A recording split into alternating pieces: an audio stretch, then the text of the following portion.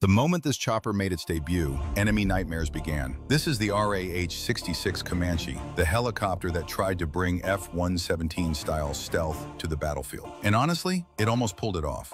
You know how the F-117 Nighthawk was nearly invisible to radar? Well, Comanche took that same idea and made it fly low, slow, and deadly. Radar signature, just 1% of a normal helicopter. That's on par with the F-117. Infrared signature, 15 times lower. Noise? 6 times quieter. It didn't just sneak in, it disappeared. Top speed? Over 200 miles per hour. For a chopper, that's flying in the fast lane. Weapons? Oh, plenty. It had an internal bay for 6 Hellfire missiles or 12 Stingers, so it could stay stealthy while still packing heat. Need more firepower? Add 8 more Hellfires, 16 Stingers, or 56 rockets externally. And yeah, it had a 20mm cannon with 500 rounds for anyone who got too close. But here's where it gets wild. It could stay hidden and remotely guide other aircraft's missile strikes, basically directing the battle without showing its face. Just like the F-117 was built to slip into radar-heavy airspace, the Comanche was made to ghost Soviet tanks in Europe. It was supposed to sneak and strike, while the Apache went full beast mode up front. But then the Cold War ended, the tank battles never came, and stealth became less useful when drones got cheaper, faster to deploy, and didn't require pilots. After 21 years and $8 billion, the US built just 2 Comanche prototypes, then quietly walked away. So here's the real question. Was the Comanche a genius idea ahead of its time, or just an $8 billion ghost story? Let's hear your take in the comments.